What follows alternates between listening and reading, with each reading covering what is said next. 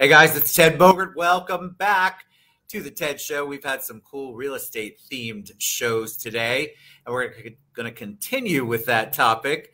We have David Pupo here. He is an owner of Florida House Buyers, and we're going to talk about gaining traction, growing your business. So much good stuff. David, we're finally here. We're doing it. We're doing it right after how many tries? We have made it to the promised land, brother. We have overcome the adversity.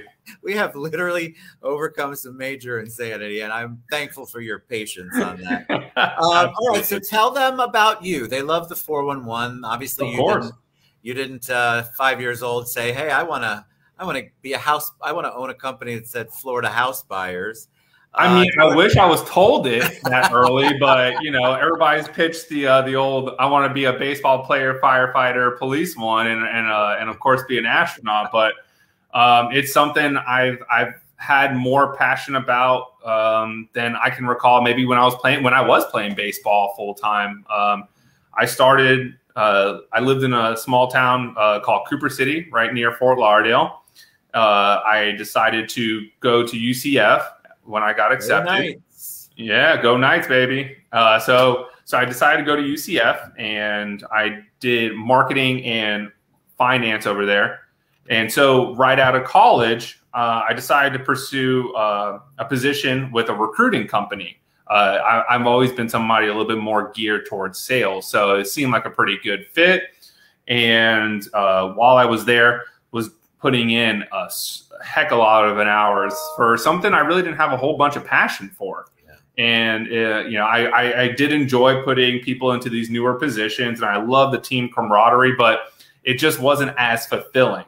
And so I've had a lot of family from South Florida that was involved in real estate, like my aunt, a real estate agent, one of our best friends, mortgage broker, right? My mom owned a title company. So I've always been around the real estate world for quite some time. And then I just started seeing some stuff about bigger pockets, and then CFRI kind of came in, Central Florida Realty Investors. And I was like, well, I like investing. Like I said, I did finance as well, the UCF. And I was like, I would love to be able to learn about this, because growing up, like to learn about it a lot. And sure. I loved real estate. So I decided at about a year and a half in the recruiting company, I was over it. I was like, all right, well, I saved up about 3 or 4 months of expenses, spoke it over with my now wife. She was my girlfriend at the time. Hey, I'm just letting you know, this is the path I've decided to go, you know, and it was an intimidating one at that time, but haven't looked back, man. Haven't looked back. We took away. I think you knew you realized your passion, which is such a gift, because I think a lot of people go through their lives and really have never identified what their passion is. It's so true. So true. A lot of older people my age and older that they're still doing stuff, and you know they're miserable and they're not living out their passion. So how did you? It's a shame. It's a shame, man, because I was going into it with somebody actually earlier today. We were interviewing for another position that we're expanding out, and the person is just sick of their job. A very common story once again. And I brought it up, and it's, you know, we always think about it. You're putting in 8 hours a day, right? And I asked them, well, why do you want to spend a third of your life here? And it puts that into context. We got 24 hours. 8 hours is a third of it. You got a third of your life at work. What are you going to do about it, right? I love that, because I think people want to make the leap. I think 2020 and the COVID made a lot of people do a lot of things out of necessity that maybe they always wanted to do. So there's some silver lining in that whole COVID 2020 cloud.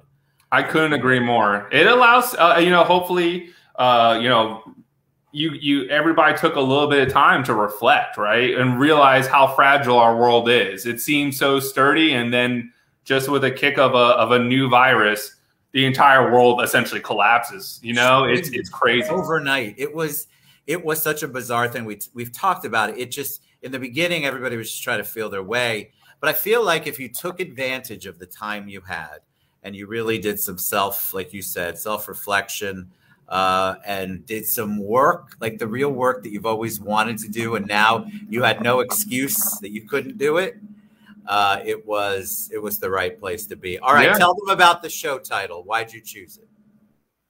To be able to gain traction and grow the business, right?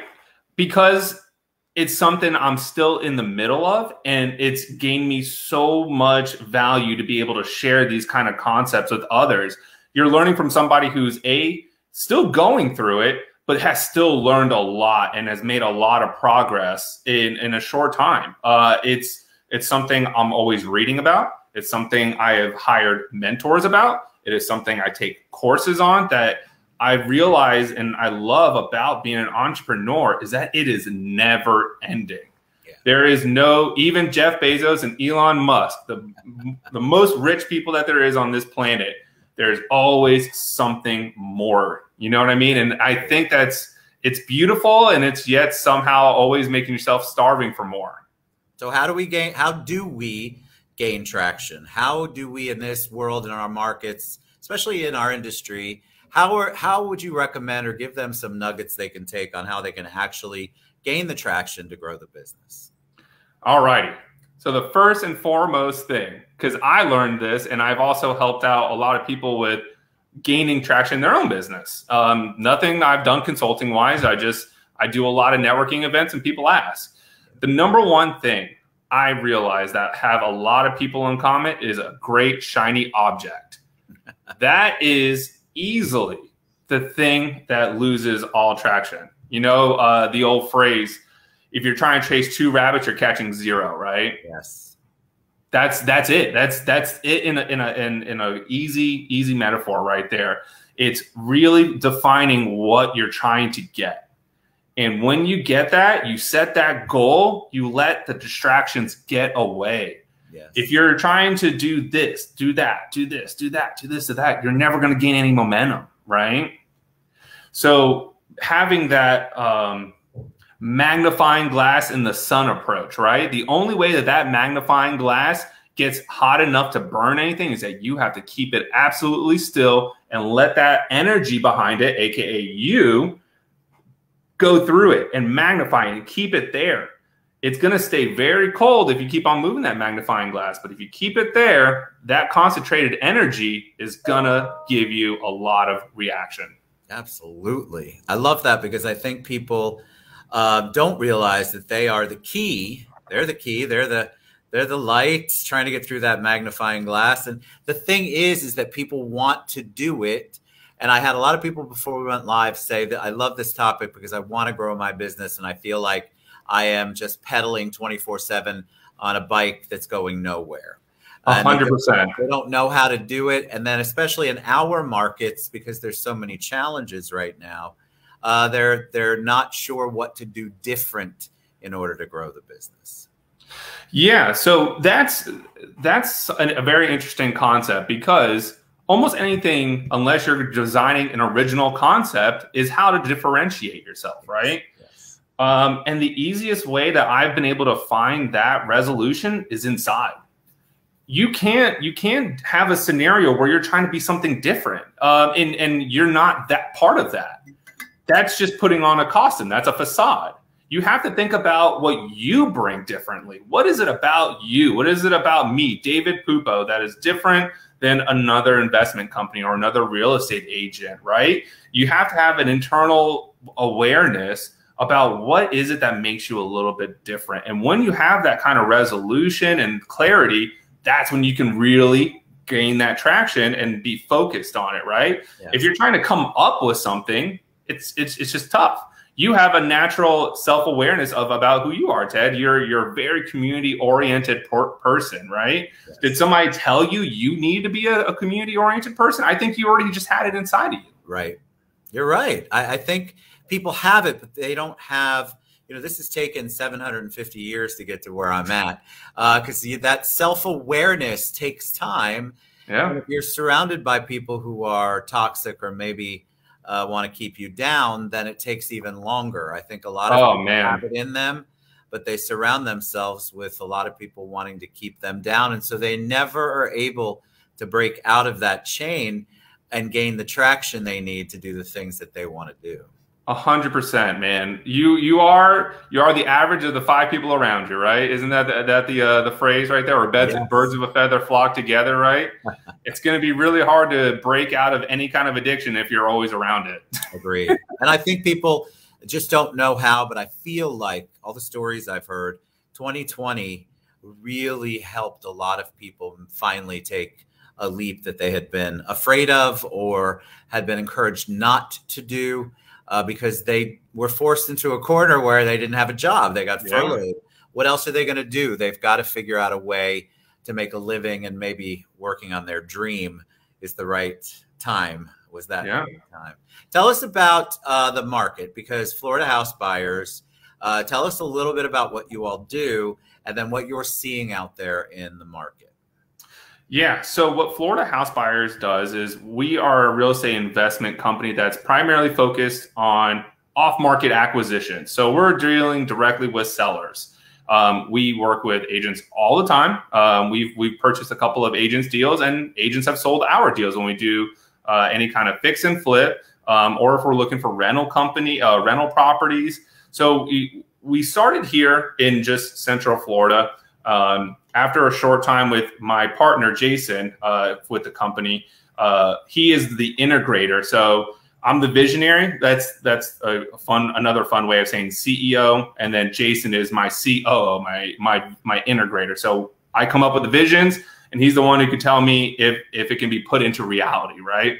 So my reality was getting not only Central Florida, but even in a better area, a bigger area. So we went, and now we're in the entire state of Florida, right? And then we've even expanded outside as of 6 weeks ago. We're in South Carolina, Georgia, and Louisiana. Nice. Yeah. I think that's amazing. But you've worked on it. You've gained traction and growing your business. You've got you're following your own lead there, which is awesome. Give them, before we wrap it up, anybody who's in real estate, I like them to give their perspective on the market right now. Yeah. Hey, man. As I usually go over this data with our team every time that the Orlando Regional Realtors Association, ORA, comes out with it, and like looking at the total amount of listings, right? Total amount of properties being sold. We are hovering, and I didn't get to see the stats that came out today for May. So I might be a little bit off, but for the prior months, the entire market here in Central Florida is hovering just about half a month of inventory. So for anybody who maybe doesn't understand how scorching hot of a current market we're in, I would say a pretty healthy amount is anywhere between 3, 4, maybe 5 months of inventory to be able to get sold. We are at half a month. It's crazy. So that means that, and I've seen the data, like I said, for the previous two. I didn't see May, but I saw April and March. We are selling more properties than are being listed. So that is what's continually driving down the amount of weeks of with the total inventory. So it's insane. I've never seen it quite like this, and it allowed us to also make a pivot. While we were maybe focused a little bit more on rentals, we're also now going to take full advantage of these low interest rates, and FHA also expanding out how much they're loaning. Yeah. And we're going to fix and flip, or heck, maybe we're even buying properties that don't need much, but we're just going to buy it and put it right back on the market. None of our properties have lasted more than 2 weeks on the market right now. Crazy. So we're going to, and this is always an ability to adapt. You got to sense where you're at, right? Because I'm sure when we do have some kind of imbalance and we go down for a bit, I'm sure I'm not going to be so heavy on my fix and flip and buy and resell model. But right now, it's crazy not to. It's crazy not to. Yeah. All right. So tell them the best way to reach you. What is the best way if they want to be a client or they want to learn more about what you do? Yeah. So you can always reach me through social media. It's just very simple with Facebook, David Pupo. Instagram is at David Pupo _. You can reach me at my email as well, david@myfloridahousebuyer.com. And I also have a cell phone if anybody wants to reach out to that, 407-603-5655. 5263. Perfect. All right, we did it, man. We got it, man. I told you. You nailed it. You nailed it. Hey, I'm a big fan of overcoming adversity. I knew this was going to happen. You did a great job. You know, reach out to David. He's got a lot of interesting takes and a lot of great experience that's wide range. And so if you're in the market, you definitely want to reach out to him. Thanks, David, so much. All right. Hey, man, I'm so happy. Listen, I want to give a quick shout out to Ted. He doesn't get enough credit. Thank you for being able to do what you do for the city of Orlando and putting a lot of people into an opportunity like this where they get to promote themselves and bring about their business. Ted, like I said, in you being that kind of community liaison, you didn't have to ask people. You knew that you wanted to do it. And I see what your schedule is like, brother. You do this a lot. It takes up a lot of your time.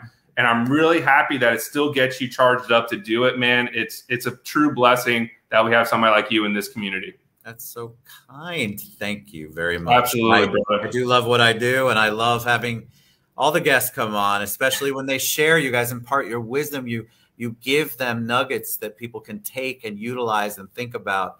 And that's why just continuing to showcase people like you and what you do is so important for everybody. Yeah. Can I give a couple more nuggets before we end? Okay, I'm listening. If you guys want to take your entrepreneurial stuff very serious, go read books. I can't stress this enough. I can tell you my income and my knowledge it's more than 10x when I started reading stuff that I got focused about, right? And so I'll give you, I put Gain Traction. That's a book. The book is literally called Traction. It's a great way for you to learn and develop a company. It's a great one. Absolutely great one. Look at people like Mike Michalowicz, great author. He loves teaching smaller entrepreneurs. And one of my favorite books is called The One Thing. The One Thing is by Gary Keller. That one is going to be able to change your mindset about priority versus time management. We can all use a little bit more priority management. I'm still always refining it. Those three kind of resources, if you want to become an entrepreneur, those are great 3 resources for you guys to start. And please take action, guys. I didn't get to go over a second one for you guys with Gaining Traction. That's the second one. All right. Get the focus, make the action happen. So you have to come back and talk about that. All right. David Pupo, thank you for being on the show. Absolutely. Thank you, brother. We'll see you guys. Everybody have a good